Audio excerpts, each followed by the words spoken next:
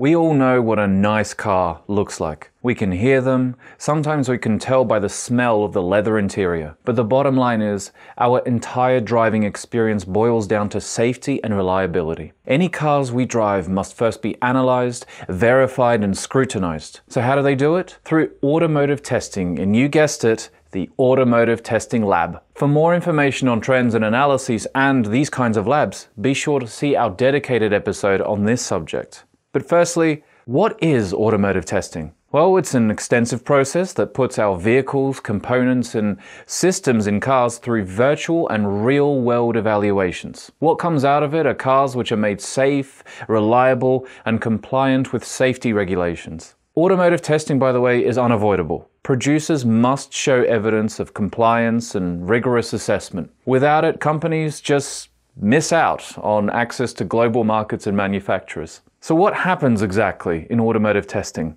Well, it covers a wide range of features, from individual component analysis to emissions testing to buzz, squeak, and rattle testing. You might also be familiar with crash simulations. Yes, they are an essential part of this, but so are electronics, battery, tire and wheel, even safety and scenario testing. And these are just some of the activities you can find in the automotive testing lab.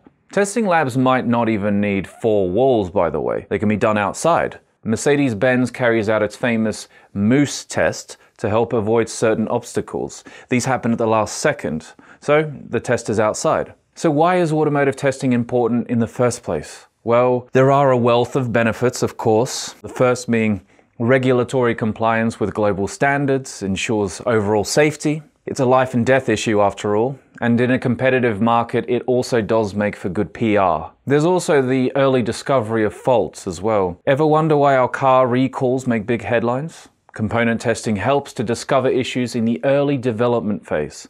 That helps avoid expensive product recalls. Research and development is another benefit.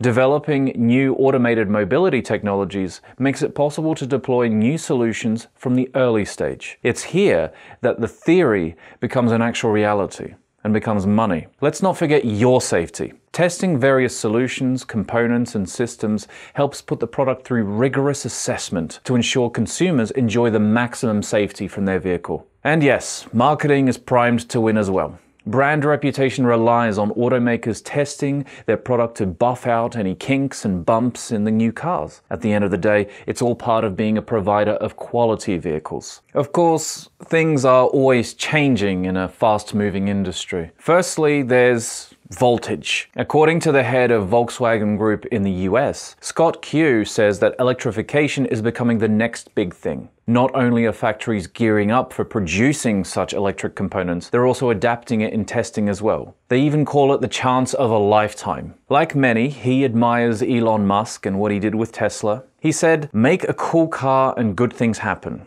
According to him, people don't buy electric vehicles because they want to feel good or because they want to help society. It's a little bit more superficial than that. They just want to buy a cool car. Now, they're riding with the cool wave at Volkswagen as well, but scaling it up. So expect the words electrification to pop up in industry journals too. Secondly, the results and the risks of outsourcing. Once upon a time, automotive industries were vertically integrated wherever you looked. Then, Wall Street investors played a huge role in management and where to save money. What that meant was much of the industry got outsourced. For many firms, that is a blessing. All factories needed to do was wait for components to arrive. But now that cars rely on more sophisticated semiconductors and batteries, firms need to look further away from fewer suppliers, meaning there's greater pressure to test these elements than ever before to make sure they are the real deal. Suppliers are part of this too.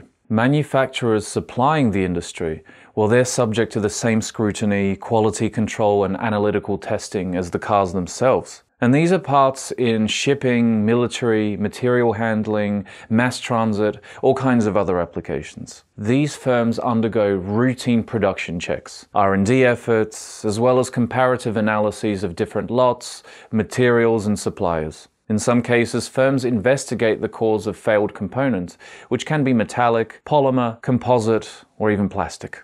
Remember though, not just any firm is equipped for the challenges of testing. exhaustive lab experience is essential. After all, the best vehicles look for a gold standard in testing traditional fuel-driven cars, trucks, buses. But look out for the companies with experience in electric vehicles, because that, my friends, is where the real frontier lies. So, with some final thoughts, we all know that automotive testing labs involve putting materials, components, or assembly through analyses. Some testing simulates real or natural environments in extreme conditions, and typically in a very accelerated time frame. But when we think of testing labs, we can imagine test options that include environmental, flammability, durability, materials, telematics, or even failure analysis. If design is at the heart of any car, then testing laboratories are the brain. The entire global transport sector relies on developing and improving and maintaining quality products and systems. And it's all possible thanks to the Automotive Lab. So, next time you begin your journey, think of the lab and the incredible role it plays in making sure you get from A to B. That's it for this episode. Be sure to check out our other episodes from Lab Insider, discussing everything from oil and gas to food labs. That's it for now. Take care and see you next time.